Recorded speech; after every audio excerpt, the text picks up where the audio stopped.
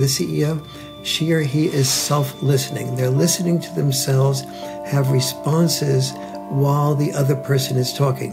But let's say that lawyer or the CEO comes home from work, their spouse is talking, and you're listening for a few seconds, picking up the gist of what they're saying, and then beginning to form in your own mind's eye your response to that or your solution to that.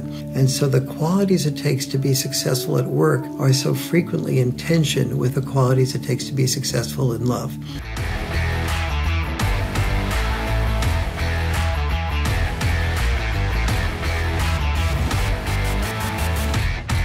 Dr. Farrell, it is so good to see you again. We really haven't talked a whole lot since our last conversation, but I think about you and your work, especially with the boy crisis, quite often, actually, especially with my co-host, Kip Sorensen. I mentioned him to you.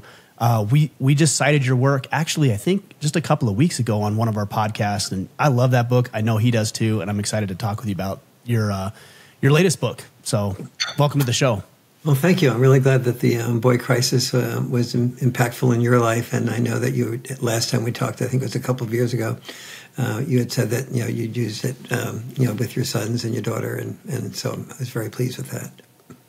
Yeah, it's really, it's a great book. And it's interesting to me that it just becomes, your work and my work just become more and more relevant over time. Have you noticed that? It just seems like there's more alienation against men, more hostility, maybe even towards masculinity and manliness. Is that a trend that you notice as well, or would you describe it differently?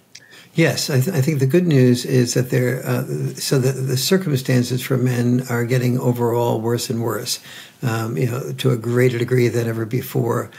Fewer men are graduating from college compared to women. And this is not, these men's issues are not just men's issues because, when women are in college, they don't want to have twice the number of women as men because that, gives the odds of them, they have to compete with a lot of other women if they're heterosexual for a man.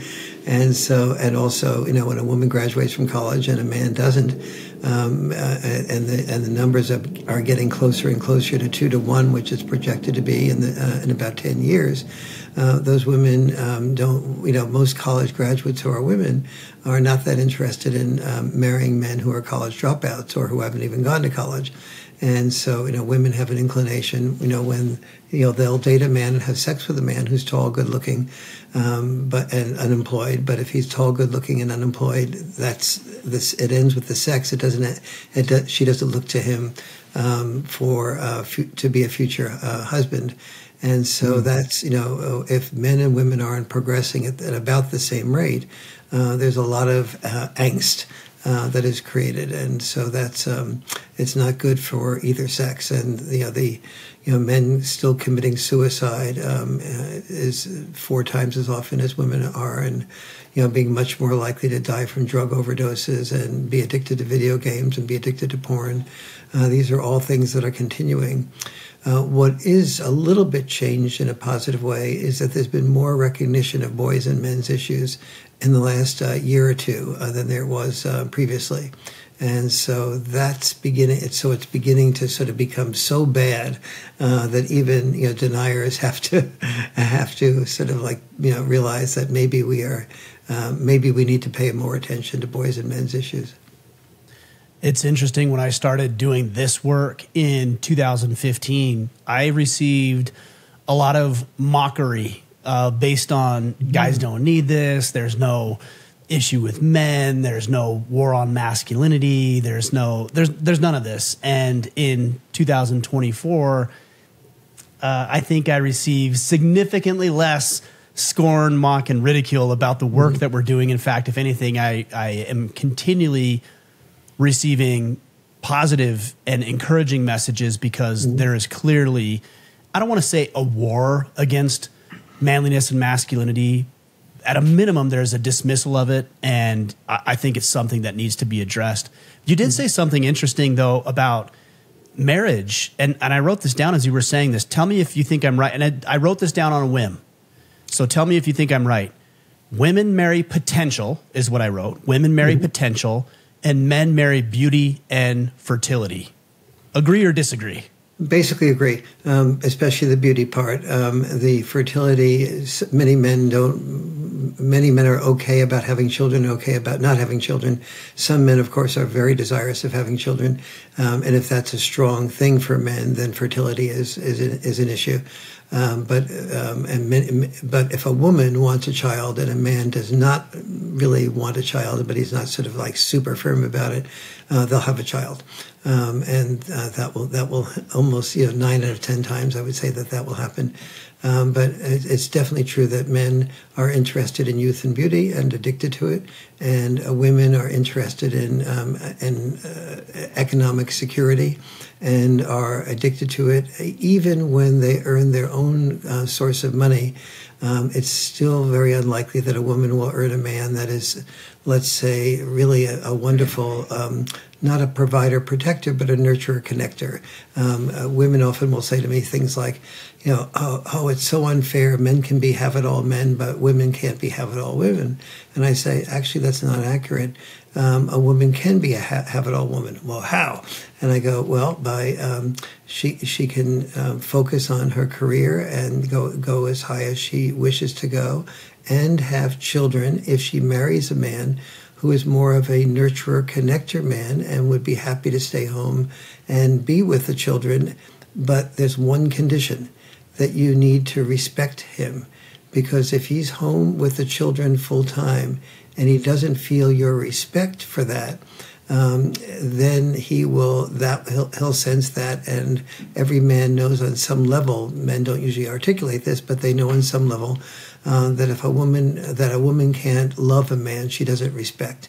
And if he begins to go to a party and see that she's sort of like flirting with some of the top people in her company or whatever, he'll sense that and pick that up in the same way that you would pick it up if you were pregnant and you said, "Gee, do I look good to you?" And he said, "Oh, sweetie, you look just perfect to me." And then he goes to a party and flirts with other, quasi anorexic women who don't have the tummy. And so, we're all sensitive to the way we're rejected. And but the big thing is understanding that if only one sex wins, both sexes lose. We're all in the same family boat. And it's and during the last half century, we've paid attention to women's issues, and we've said that men's issues are we need to provide resources for men because they have all the power, they have all the privilege, and not men. We need to provide resources for women because men have had all the power and all the privilege, and so we don't want to do things for men because men already have the power and they have a privilege, and that's a complete misunderstanding of men and masculinity. So just to make it clear how that is a complete misunderstanding. When I've started hundreds of men's groups. I used to be on the board of directors of the National Organization for Women, as you know, and I was, I guess, the world's leading male feminist, if you will, and spoke all around the world on women's issues and the importance of them. And as I did that, the National Organization for Women was about to get rid of men, and they had a big debate about whether they should get rid of men or not, and not allowing them to join now. And so they finally decided that, the big problem was that once a month they had consciousness raising groups. And the consciousness raising groups, when men got involved with them, the women were inhibited about saying what they really felt for very obvious reasons. And so they said, basically the question was, how can we get the men out of women's hair? And their solution was to ask, say, well, let's ask Warren Farrell if he would be willing to form some men's groups at the time that the women's groups are meeting, so that he can get the men, in their own separate groups. And I did that, and for a number of months, I sort of, since I was doing my doctoral dissertation on the women's movement, I would, and all these men attending the now meetings, they were all male feminists. And so we would all compete to be the biggest jock in the sensitivity group. But one day I decided, instead of lecturing to the men about the importance of feminism, I just decided to listen to their life stories. And I asked them the question, what's the biggest hole in your heart? And we went around, and for many of the men, and then as I formed some 300 men's groups, and I found this to be repeated again and again, the biggest hole in their heart was doing something like they wanted to be, they were an elementary school teacher or an artist, a writer, an actor, a musician. They were doing something that was very fulfilling to them. But then they had their first child. And they realized that that fulfilling job, with a couple of exceptions, did not pay enough to support themselves, their children, to buy a new home that would accommodate a larger family, in a good school district that would allow their children to have opportunities that they didn't have, and allow their wives and them to have a decent home in a decent neighborhood with decent schools. And so in order to do that, I remember one man, he was just a sweetheart of a guy, and he loved kids, and by all reports, he just got along with them so well, and was his passion to be involved with them. But he realized that the teachers did not make enough money to be able to do those aspirations that I was just mentioning. So he, to his great regret, gave up teaching. He was the type of person who hated administrative stuff and petty little squabbles between different parts of the community. But he did it because he felt that he needed to earn more money and work longer and harder hours in order to support his family. And then, and a number of men gave up musician gigs, especially because that wasn't earning enough money to support 4 or 5 people. And so, but then they heard the feminist community saying, well, look at education. Only a small number of men compared to women are teachers, and yet the majority of the principals and the superintendents of schools are men, which goes to show you 2 things: that men have male privilege and men have male power. And I began to see, wow, these men gave up their passion to do what they needed to do rather than what they wanted to do, not because of male privilege and male power, but because of male obligation and male responsibility. And we were, and rather than being appreciated for it, these men were being put down as you're the principals and superintendents because you have all the power and all the privilege. And I began to see that men were being misunderstood in a very fundamental type of way. And if there was a hashtag #MenToo as opposed to a hashtag #MeToo only for women, that men would be encouraged to talk about these things and share what their feelings and fears were. But for the most part, women, and particularly women who are feminist in their orientation, don't understand this about men. They see men as having male privilege and male power. That's really interesting. I mean, I wrote so much down here as you were talking about this. Power is really interesting. I think power is in the eye of the beholder, really, or the person who is subject to that power. So, for example, a woman might believe that a man has power if he's an administrator versus an educator. Actually, in the classroom is what I mean by that. Yes. And men generally might think that women hold the power because they hold the breeding rights. They're the ones who get to decide who is going to breed and who is not.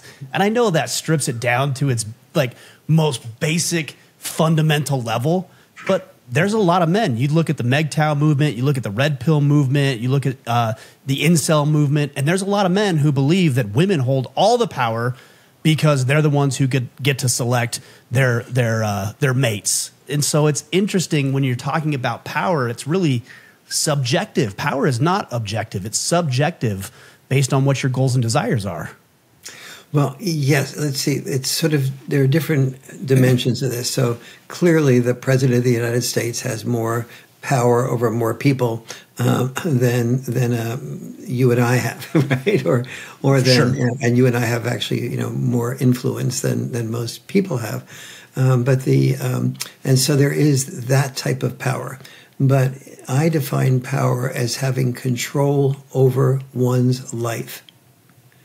And the way power has typically been defined for men as feeling obligated to earn money that often someone else spends while they die sooner.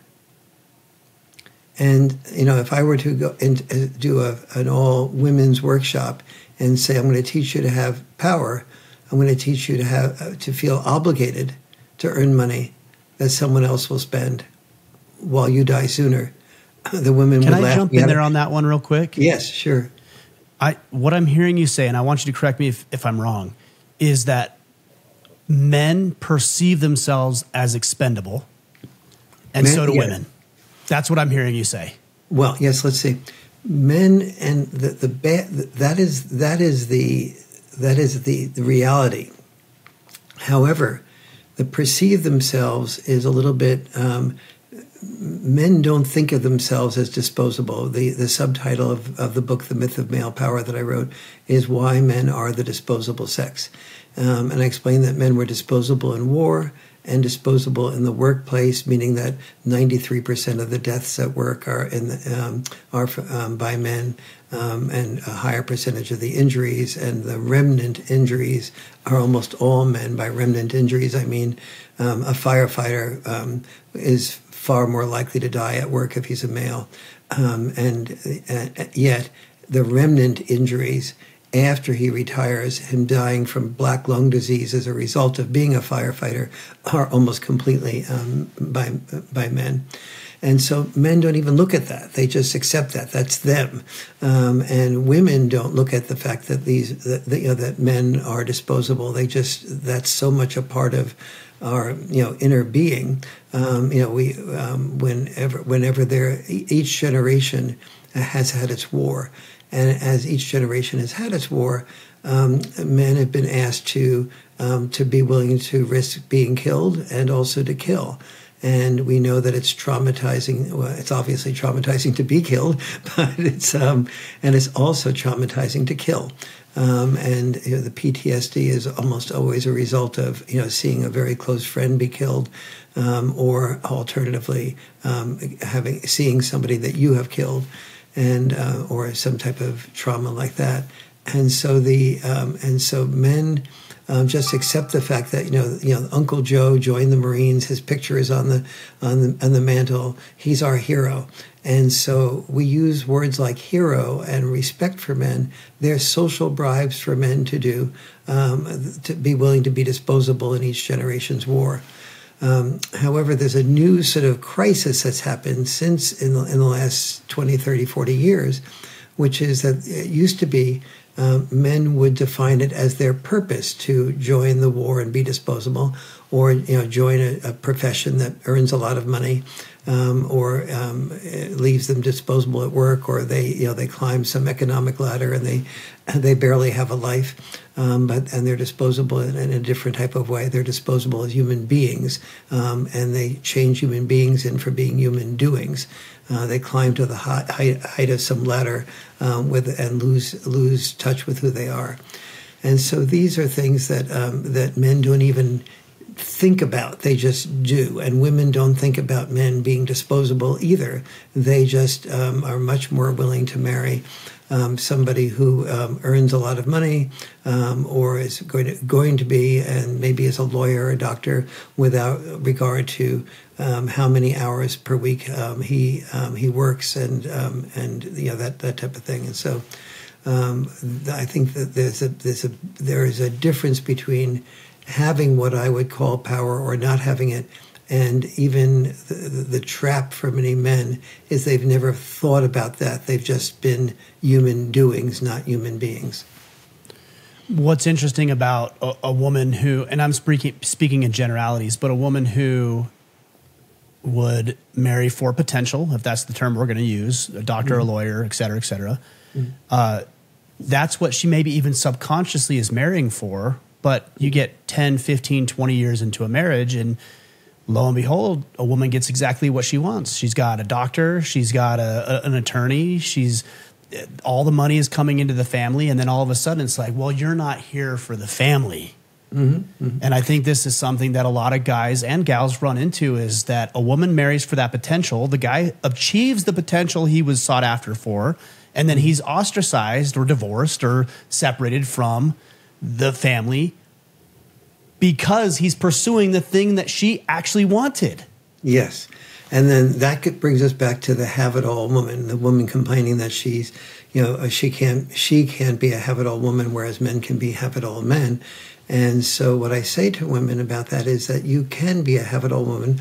You can, if you seek out a man who's basically a nurturer, connector, and you show him and you let him know that this is what you would love, then men like that who raise children, the children do extremely well on average.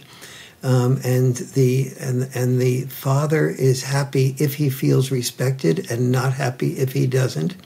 But if she runs that one condition by herself, that could I respect a man who is taking care of the children full time, maybe doing something on the side to earn money, but I'd still respect him whether or not that does produce money, and then I can be a have-it-all woman. That is, I can break a glass ceiling, but I will be able to have children that I know are home, being raised well, and a man that is happy with doing that.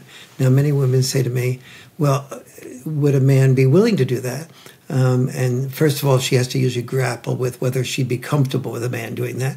And she has to be honest about it. Because yes, on the surface, she'll say that. She definitely will say that. Mm. But deep down, she may not actually feel or act in accordance with that thing she just said. Yes, that's often the case. And some women are pretty conscious of the fact that I don't think I really would be comfortable marrying a man who's staying home full time. He's not earning any money, is usually what I'll hear from him. And I'll say, well, let's just say that that's the case. Or he may have a desire to earn money, but not really end up producing it in reality. And so would you not have respect for him? And many women have to grapple with that.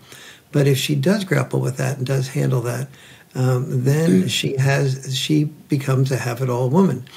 She has her career, she has her children well raised, and what's wonderful about women that is not true for all successful men is that successful women do tend to sort of like, if their children are having their birthday or a special recital, they will tend, even if they're in CEO type positions, to make sure that they clear out the space to attend that recital, to attend those special occasions.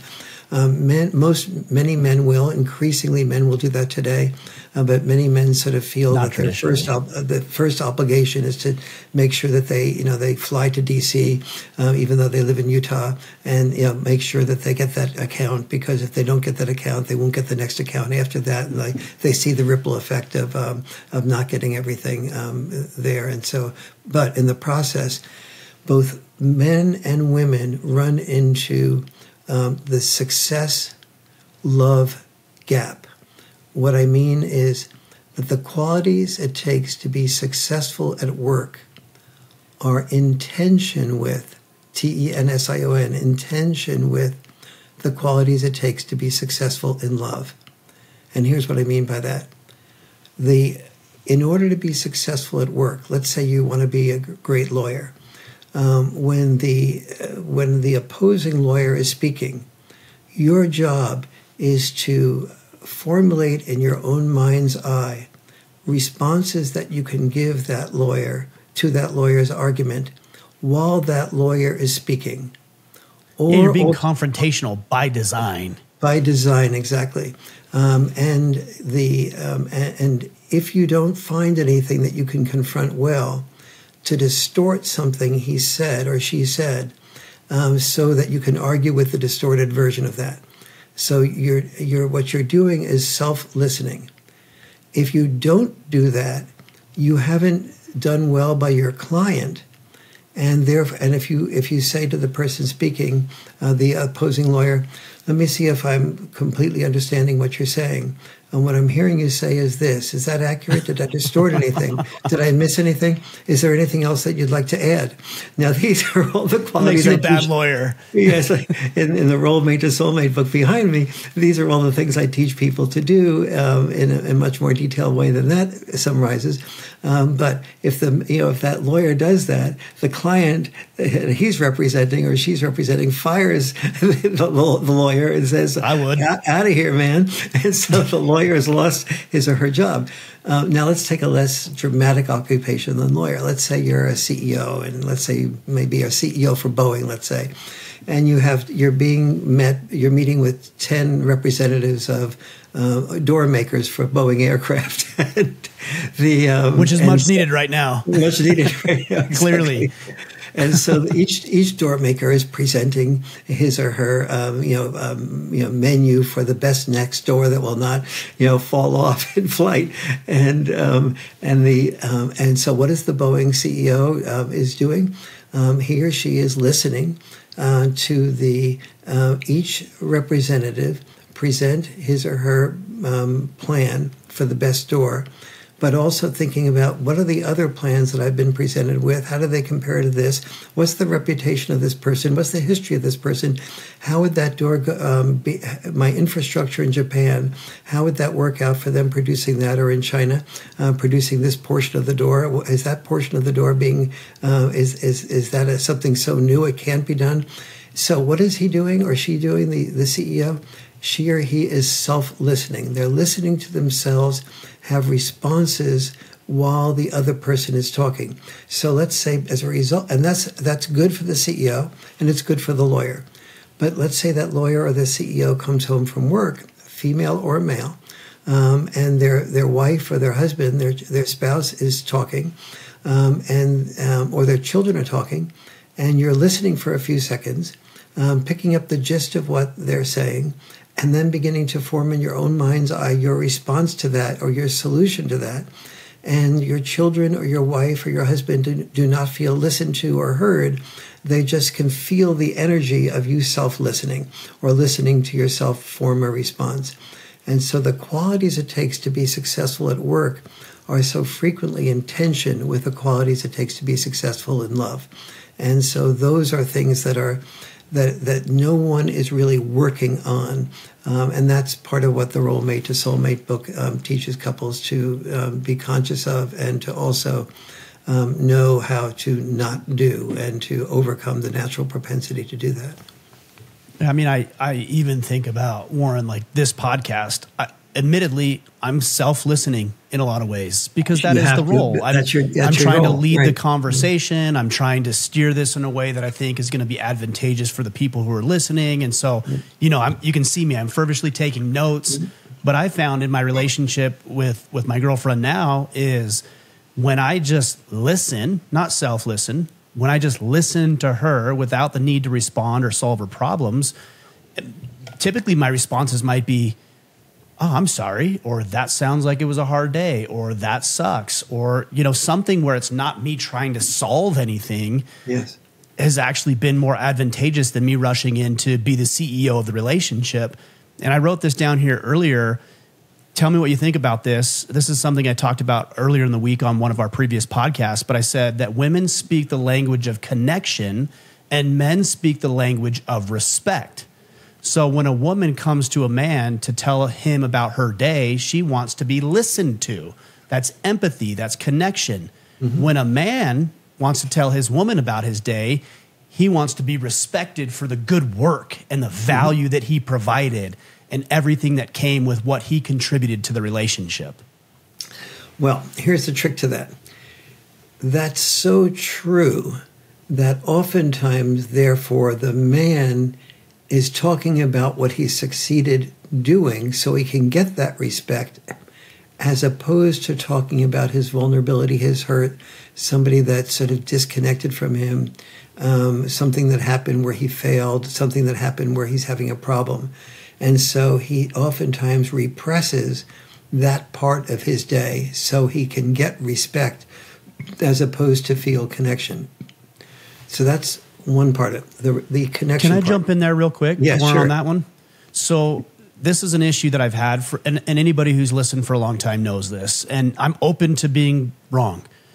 The idea of vulnerability, and I think we have to define that term because everybody defines it a little bit differently, but I've seen and even been part of situations where a man is vulnerable, like you're saying, and it actually undermines the relationship, or at least the perspective that the woman has on the man. Is there a point at which vulnerability is repulsive or off-putting to women that you need to be aware of that as a man? The answer, unfortunately, is yes. And so that's one of the reasons. So almost everything is a dance. And men aren't vulnerable because when we're vulnerable to women, we feel we'll lose the female's respect. And usually that's the case. We're not vulnerable to other men because we're fearful that if we are, we'll lose their respect as well. So if you're vulnerable to a man and you say, gee, I'm really having a tough time with my marriage right now. I'm a little bit preoccupied, excuse me, and forgive me about that. But, I haven't been really my same self. And, I think we may be headed for a divorce. And, she says this and I say this and the kids say this and here's what's happening. And it's like, oh, whoa, wait a minute. The other man is saying to himself in his mind's eye, I'm very happy to be listening to you for the first 30 seconds. But after that, if you continue to go on, I'm going to be losing some respect for you, but I'm also, if something comes up about, should we promote Ryan or should we promote Kevin? Maybe we should promote Kevin. Ryan's not in such a good space right now. And so then Ryan is feeling a loss of respect for the people that he's shared this vulnerability with. So, here's men's takeaway. If I'm vulnerable to a woman, I lose respect. If I'm vulnerable to a man, I lose respect. To whom can I be vulnerable? No one. And men are very bottom line. And so when we realize that we can't be vulnerable to anyone, we don't oftentimes even allow ourselves to acknowledge our own vulnerability. Sometimes it comes out as anger. And almost always, anger is vulnerability's mask. You find anybody who's angry, and instead of, if you're angry and you're getting a divorce and you're angry during the divorce and one of you explodes, just go, instead of hearing anger and responding with anger, whenever you hear anger, hear vulnerability, and you'll be more tempted to respond with empathy. And so this is the challenge there. Now, you said something about men respect, women connection. I dealt with the respect part. Let me deal with the connection part on the part of women. What percentage of your audience is female? 10 to 15%, roughly, depending on which demographic you're looking at or which platform you're looking at. Yeah, gotcha. Whether you're a woman or a man listening to this, this is really crucial to understand. When a woman is sharing something at work, what she does, if you listen for a bit and then you come up and you're working on solutions, here's what is really happening for you. When a woman is bleeding, if we love her, our natural protector instinct responds with, I have one obligation. If who I love is bleeding, I need to find the Band-Aid that will stop the bleeding. I need to save her.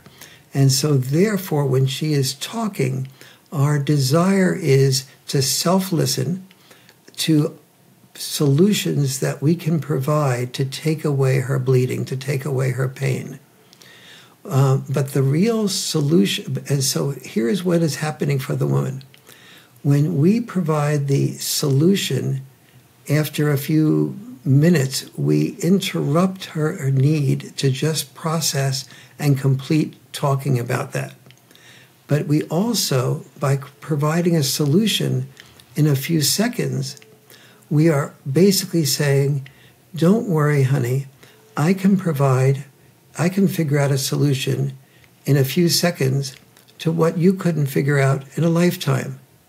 Now, that doesn't make her feel that's very demeaning, very condescending, very insulting. She doesn't articulate it that way, and you didn't intend it that way, but that's the way it feels to her.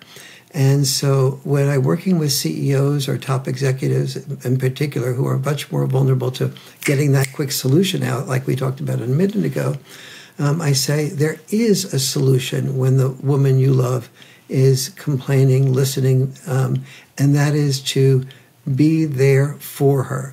listen there. Listen with a blank mind. Listen with an empathy in your eyes, an empathy in your heart, and share with her when she's finished. Just respond to her by just giving space, seeing, and oftentimes when you give space, she'll come up with another dimension of what was bothering her, because she now sees that she's being listened to. And then when she says to you something like, "So what do you think?" The best answer is, and this is not an answer, this is where I sometimes fall down. And when my wife suggests, do you have a thought? I usually bring up the solution that I think, but I don't do it until she asks for it. But but when I'm at my best, even when she does ask for my thoughts or my solutions, I say, I do have some thoughts, but what are your thoughts? What would you do? And 4 out of 5 times I'd say she comes up with either as good, a better solution, or alternatively, something that I would have said anyway. But she feels a lot better when she invents it, when she comes up with it. She feels better about herself. So the solution to listening to a woman who's complaining about the challenges she's had during her day, the solution is listening, followed by listening, integrated with empathy. That's all. That's the solution. It's not solving the problem. It's like solving for X. You don't know what X is, but in this case, X is listening and empathy. Guys want to solve the problem. You are solving the problem by listening and being empathetic. That's what I'm hearing you say. Exactly. That is the solution. This is like, I wrote this down. This is like sex or gender chess is how I've referred to it as. Yes. It's when you're playing chess, you're making moves, you're trying to trap pieces, you're trying to lure and bait them in. And I'm not saying we need to manipulate in a negative way, but I'm saying you're looking 5, 6, 10 moves down the road. And if you go in and solve a problem like you think you should, you just set yourself up. You're going to be checkmated before you know it. But if you're thinking about it ahead of time, like, she doesn't need me to solve the problem the way I want to solve the problem. She needs me just to listen and be empathetic. I mean, the best phrases are, "Oh, I'm sorry. Oh, that sucks. I would feel the same way you do right now if I was in that situation." Those phrases have been helpful for me to be empathetic when I just want to solve the problem. Wow. I don't know how you handle that. That's amazing. Oh, I'm so sorry. Those types of things. And then also your eye contact and just is so important too. It's, we speak not just through our words, but through our eyes as well. Yeah, that's interesting. I know we kind of jumped the gun a little bit because I've always enjoyed our conversations, but you've got a new book called Rollmate to Soulmate. I think it would help if you identified what those terms mean, because when I saw soulmate, admittedly, I had a negative connotation with it. Like, soulmate to me almost makes it feel as if, there's one person that I'm divinely connected to, and that's the person I just need to find out of the 8 billion people on the planet. And I don't believe that. I'm not sure you believe that. So I'd like you to define those terms for me, if you would. Sure. First, when people first fall in love, they often even, the first time they have sex together, if there's a chemical attraction, they often feel like they're soulmates. And of course, they're not a soulmate with somebody they don't even know yet. But eventually, as their relationship moves on, they start playing roles. Those roles may be traditional, non-traditional, whatever. They each carve out what they tend to do in a relationship. And what's also usually happening is that when they begin to start feeling that there's something the other person does that isn't like it, they would like to do it, they start maybe giving a suggestion for an improvement. The person hearing that suggestion for an improvement often considers it a criticism. And I explain in Rollmate to Soulmate that the biologically natural response to being criticized is to be defensive. Now, let me explain biologically natural. Historically speaking, when we heard a criticism, it was a potential enemy. So it was functional to get up our defenses so we wouldn't be killed by the enemy. Or alternatively, to kill the enemy before the enemy killed us. And so that was functional for survival. It's just dysfunctional for love.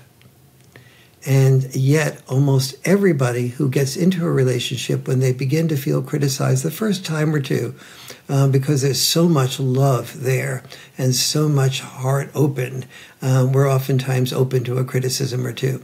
But as a relationship goes on, and especially when you start living together, and especially once you have children, there are so many complexities to raising children and even to living together, particularly if one person moves into the home of another person. It's a setup for a series of challenges, and everyone feels criticized a great deal.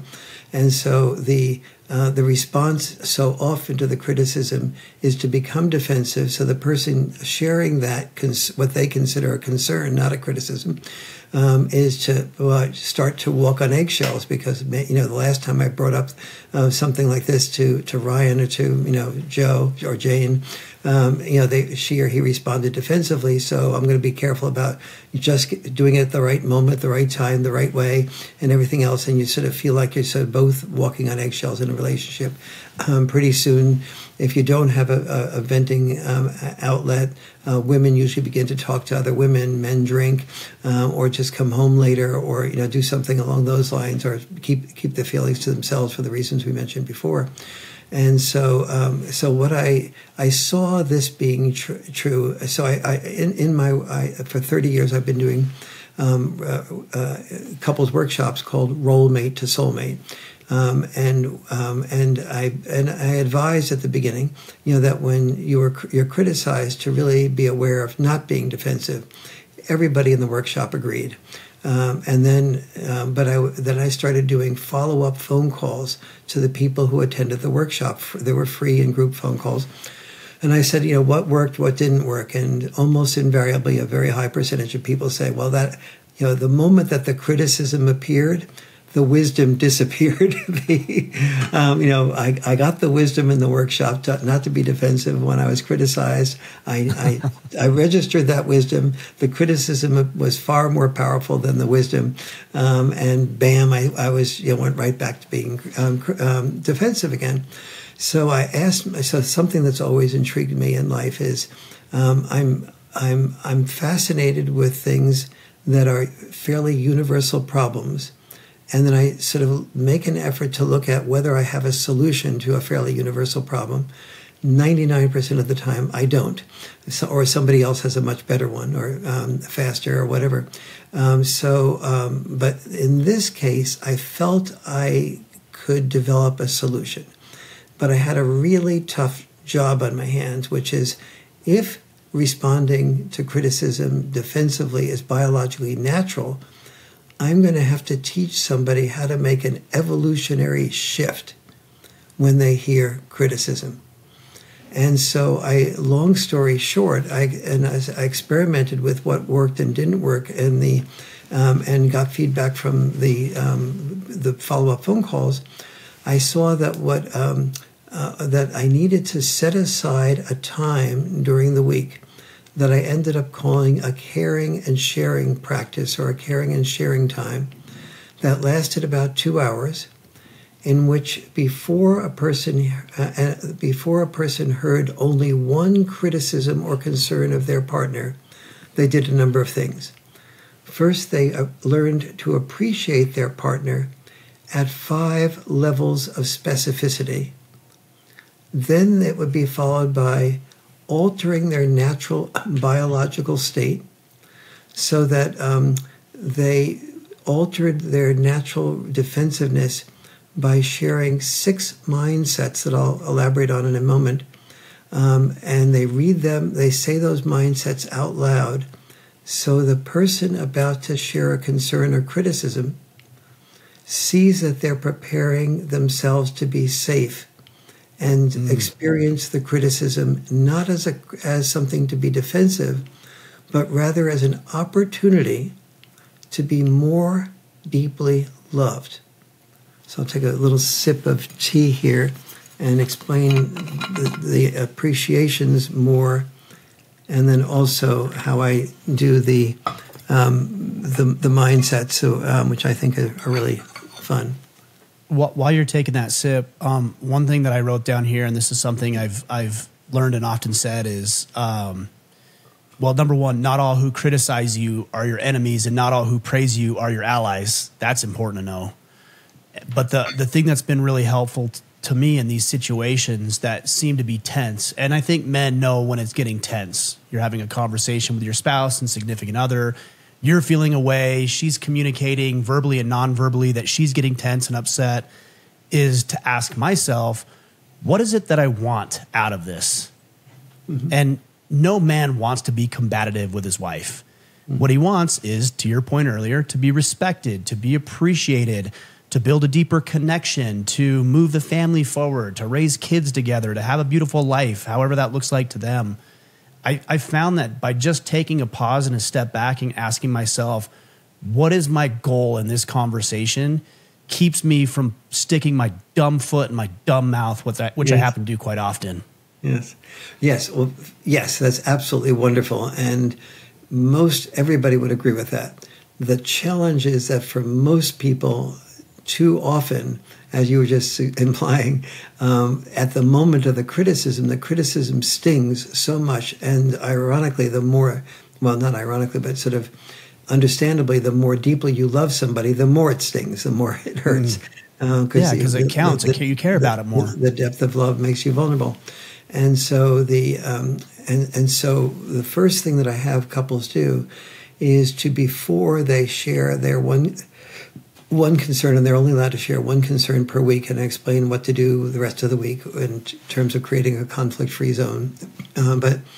Before they share that one concern, I have them share 2 appreciations at 5 levels of specificity. So let's say you say to your, let's say it's just past Thanksgiving, and you say, I just want you to know I really love the turkey, the way you cook. So that would be an appreciation, but that's at one level of specificity, and she's probably heard that a dozen times before. But level of specificity number 2 is, I really love the way the skin on that turkey came out so crisp. And how did you manage to do that? You seem to do that every time. So now you're becoming more specific. And with that specificity, you're expressing curiosity, which is showing respect. How did you manage to do that? You seem to do it every time.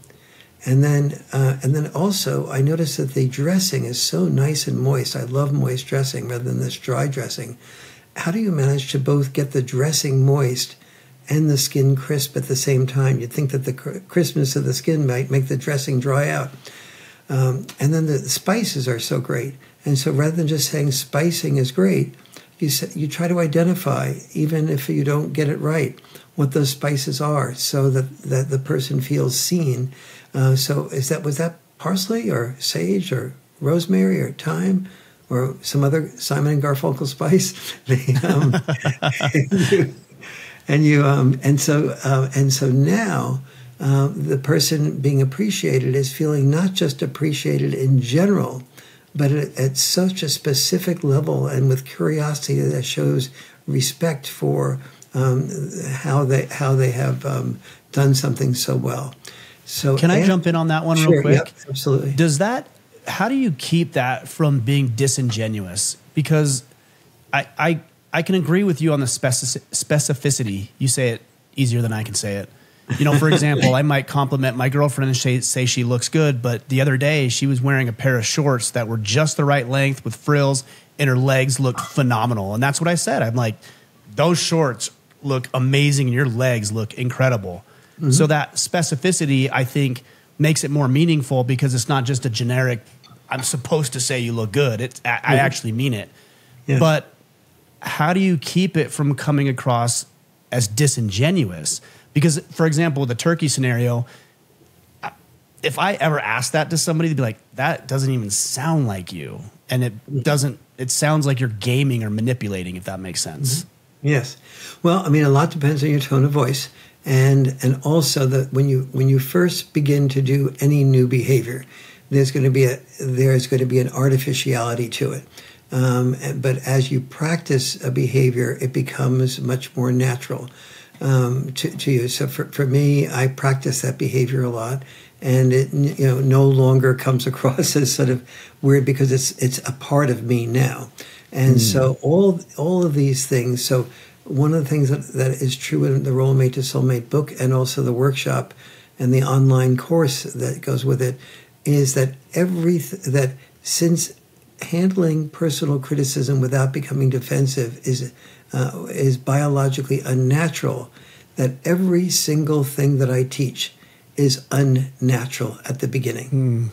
And Good it's point. not only, and it's so it will maybe at first seem like it's you're working at it, and the reason it seems like you're working at it is because you are working at it.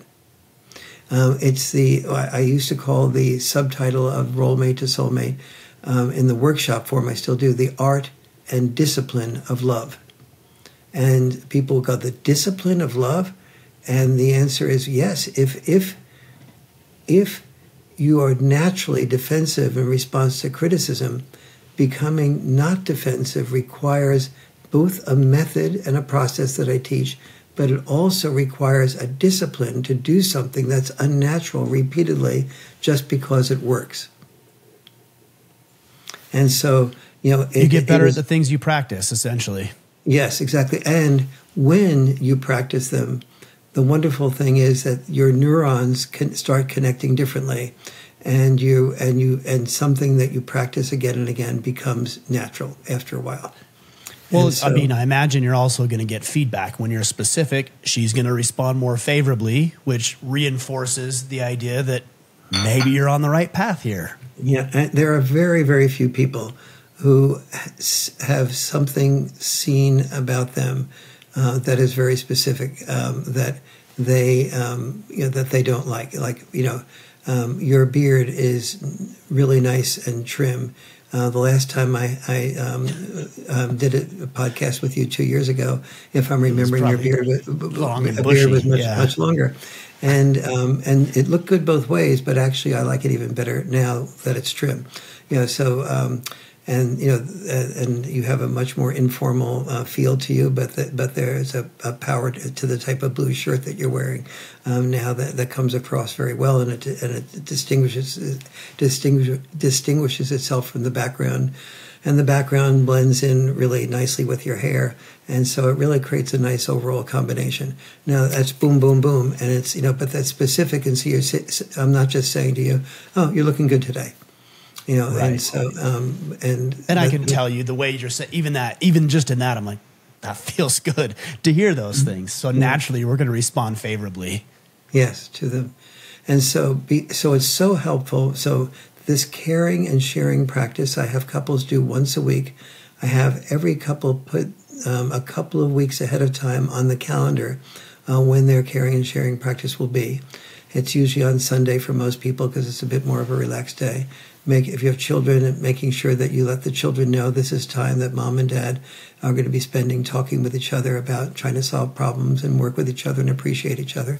And eventually you teach the children how to do this process also. But this is mom and dad time, and you make sure that you have a situation set up so that you have that privacy during that time. And so you then share two appreciations, and then you, because it's biologically natural to be defensive, you have to do something that's biologically unnatural to experience criticism from someone you love as something that you associate with an opportunity to be more deeply loved rather than criticize and angry and defensive. So I ask people to alter their natural state by sharing out loud 6 mindsets that each bring them into a deeper and deeper way of being able to hear criticism without becoming defensive. So, for example, the first mindset might be what I call the love guarantee. And the love guarantee is saying something like the following.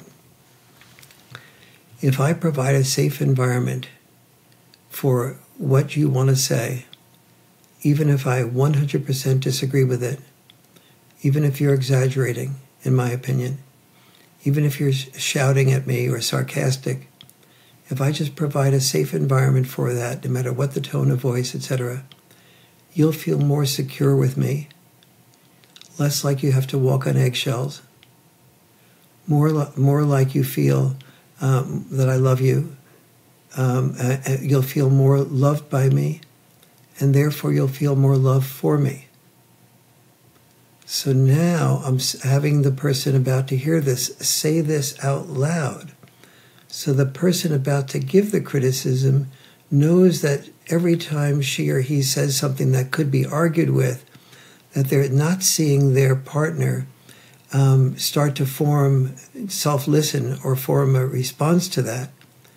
They're seeing their partner become more and more, in a way, pleased that they're exaggerating, lying, or shouting, because they're feeling more secure, and so then, ironically, therefore, there's no need to shout, no need to lie, no need to exaggerate, because you know you're going to be heard. Right.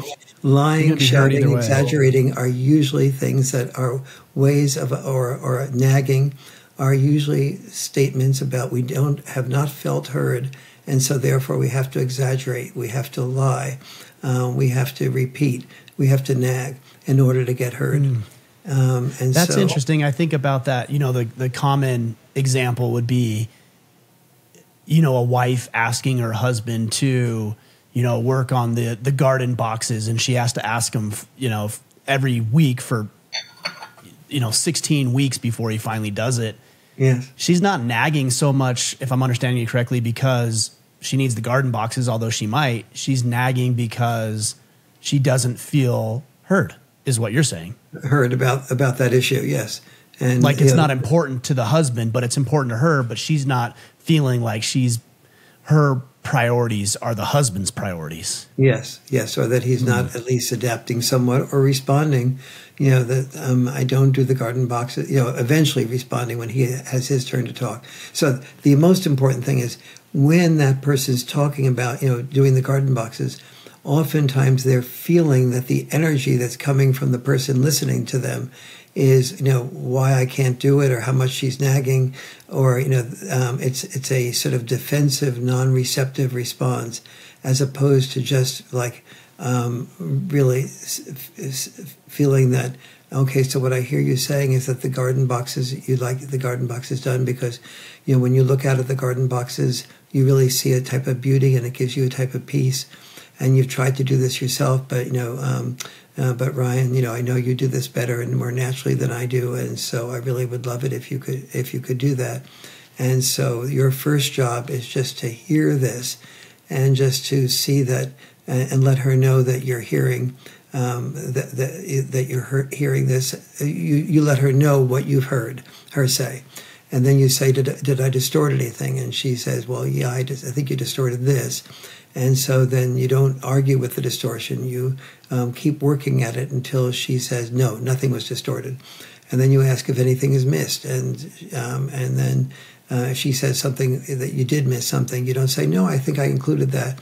You just you work at it until she feels that there's nothing missed.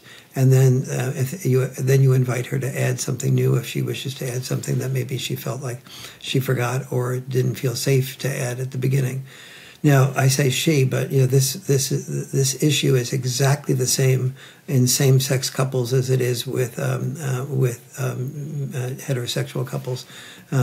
Nobody in straight gay relationships. No parent, no child. It's the same with parents and children. The children don't feel heard. The parents don't feel heard. So this method works when I say somebody's a couple. I mean any two people who have a relationship where there's love, that feel that they oftentimes don't feel heard by the other person, and would like to hear them more. I imagine generally this goes over initially better with a woman than a man. Just because of the nature of a woman wanting to work. Is that wrong? Yes, that's correct. That is. For different reasons, men and women, women are more likely to say what they want in a relationship and not feel heard. Men are more likely to repress it because the few times they have said something, She's disconnected from him sexually. She's disconnected with him from him emotionally. And he promises himself that he will not complain. He just keeps it to himself. So his response, the deeper, long-term destructive response, is sometimes he either goes out drinking or stays, goes golfing or does something that gets him away from the tension. Or alternatively, he keeps it to himself, and something comes up that's relatively small, and bam, it comes out as a volcano of anger. And I only ask because I imagine, if a woman were to bring this to the table of this, this concentrated time to be able to discuss these, generally I think a man would more easily say or feel that this is a silly exercise. But since we're talking to men, and every single person listening to this podcast wants to improve their relationship, they would not be listening if that weren't the case.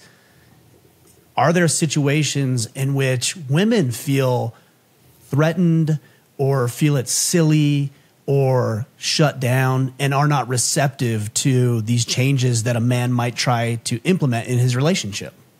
Yes, first of all, you want to be a woman's hero? You suggest, let's read Role Mate to Soulmate and then watch the online course and do this process together. Now, this is going to end up benefiting you as much as it will her, but most women will be so shocked that you as a man are suggesting this, and your point, so to speak, the respect for you will go up just for making the suggestion. And what it ends up doing is it definitely it benefits both people in the relationship to feel that they aren't walking on eggshells. And that is, and men and women do that in different ways for different reasons. Men in gay relationships, I have never experienced a gay couple that doesn't have the same problems, basically, of not feeling heard, and so on. I'll share one other mindset with you, which is kind of fun. That I have people alter from their natural biological selves. I have every couple sit back to back and write in a piece of paper the answer to the following question. Make believe your your loved one is about to be killed in either maybe, let's say, drowning or in a car accident. And you know with 100% certainty that you can save his life.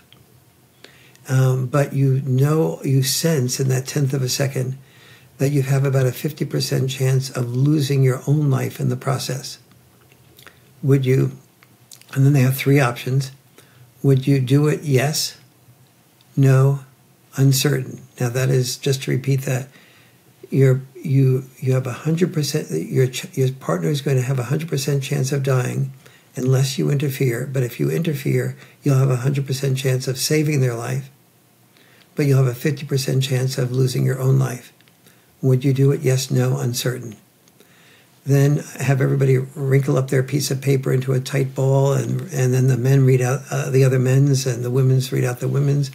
They never see each other's answer. About 90% of the men say that they would be willing to risk their lives at the 50% level for a 100% chance, yes, of saving their partner. I would think it'd be 100%. No, not 100%. Remember, about a quarter of the people in the workshop are considering divorcing. Some of them have even filed for divorce. So I was going to say, I would say 100. If I had to guess, 100% men, and somewhere around 60 to 75% for women. That would be my guess. Right. It's 90. Oh, but the one thing I say is that make believe children are not a factor. Okay. So it turns out usually that it's about 90% of the men and about 80% of the women. A little bit more, sometimes less than in both cases. So it's enough that the first mindset that I have them do is to say, well, if I'm willing to risk my life dying for you, I guess the least I can do is listen to you. And it's like it puts listening to your partner, even if you wouldn't be willing to die, but maybe just lose an arm or a leg, or you'd have to give up your home, or give up your favorite car. You could do it at that level. But if if I'm willing to, give you my car rather than have you be killed, would you be willing? It's a lot easier to give you my if I'm willing to give you my car, the least I can do is listen to you. So it depends on what kind of car we're talking about here, though, to be honest, right? If it's that's an interesting. It's a little bit of a setup, but it also is a way to frame that listening is not really that big of a sacrifice in the grand scheme of things. Exactly, and more powerfully, when you see how much it means to each person to feel seen and heard. And when you begin to, there's a chapter in the book on how to create family dinner nights without creating family dinner nightmares. Once you master this with your partner, then I teach you how to master this, teach your children how to do this as well. When your children know how to do this for their brother and their sister and for you, you've given them probably the greatest gift you could give a child, aside from your overall love and attention. And that is the ability to not only have the skills to hear everybody else effectively, but also to empathize with everybody else. I teach in that chapter on how to do a family dinner night without doing a family dinner nightmare. I teach parents how not just to empathize with children, but also to require the children to empathize with the parents and their perspectives. Because oftentimes parents that are very empathetic but don't require the children to also be empathetic do not create empathetic children. They create self-centered children that are always used to being empathized with and never required to do empathy for. They're always the beneficiary of, not the gifter, or whatever term you want to use. Yes, and I heard this initially from teachers that were shocked that on parent-teacher night, some of the really empathetic kids in the class had parents that required a lot of them, including to be heard by them, and conversely, that children that were very self-centered often had very empathetic parents that the teacher loved on teacher-parent night. But it was, and then begin to piece that together, that one-way empathy does not beget empathy. One-way empathy begets self-centeredness. So interesting. Well, Dr. Farrell, we've talked about a lot. We've covered so much, and we might need to do a round two. Admittedly, I haven't read the book yet. It's on its way here, so I'm very excited to dig in. I know enough about it to be dangerous and ask some decent questions, but I'm actually really, really excited to dig into this for my own personal romantic relationship and also for the relationship I have with my kids. And you also make the point, and I saw this, that this doesn't just apply to romantic relationships, but platonic relationships, professional relationships. So yes. I'm very excited to dig into this book. Very good. If we do a second show, let's take that both deeper on what we were talking about. That caring and sharing time was only one of 23 what I call love enhancements, all of which are unnatural, but all of which really work. One of them is called the conflict-free zone. But then another is that once I teach couples to do this with each other, I teach them how to do this with family members that they love but have political disagreements with. So to turn civil war into civil dialogue, and a whole series of things like that. So I'd be very happy to dig into those things with you again. You also talk about, I took some notes earlier today. Let me see if I can find this here. I think you call them it's the 4 depleters of love, which is criticisms. We talked a little bit about that. Right. Complaining, complacency, and controlling. So I'm excited to get into that too. Absolutely. Well, why don't you tell guys where to connect with you and obviously to pick up a copy of the book so they know where to go. Fortunately, the Role Mate to Soulmate is have on 30% discount right now on Amazon, so that's the easy way to do it. However, I'm going to do something that you probably never heard an author say before. The book itself is not as important as also doing with the book the online couples course, and that's so important. I've made it practically free. When you get the book, you'll have a QR code. Go to the course. Do that course with the person you love. The online course will take you through all the practices. This book is about practices that you and your partner will do that will really deepen your love. And so reading it is very useful, and it's broader and deeper than I can go in the online couples course. But as I was saying before, when criticism appears, wisdom disappears. And when you only read something, when you don't practice it, it'll disappear a lot more quickly. You really have to retrain your mind to do things that are biologically unnatural, but emotionally extremely functional. We weren't trained to hear our enemy, and lawyers weren't trained to listen carefully to the opposing attorney. So it really does require practice. You know, what's interesting about this is I was listening to a clip from Jordan Peterson, who I know is a friend of yours, and I think you've been on his podcast at least once that I know of. 3 times. And yeah. 3 times, is that right? Is that what you said, 3 times? Yeah.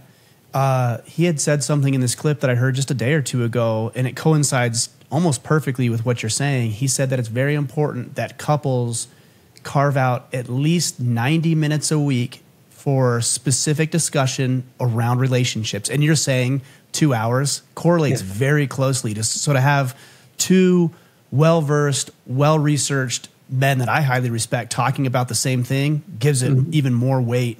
And I would also suggest too, if you're listening to this podcast and you feel intimidated about bringing this book to the table or the online course that you offer in addition to the book, just have your partner listen to this podcast, because that might be enough for them to say, okay, maybe I am interested in doing the book, and maybe I am interested in doing the course, if that's what you feel will help get that across the finish line for them. Dr. Farrell, appreciate you, appreciate your work. Thank you as always for joining the podcast. I appreciate it. It is. You listen so well. You ask great questions. You put yourself on the line and open yourself up with thoughts. It really is a pleasure talking with you and doing this podcast together. Thank you. That means a lot.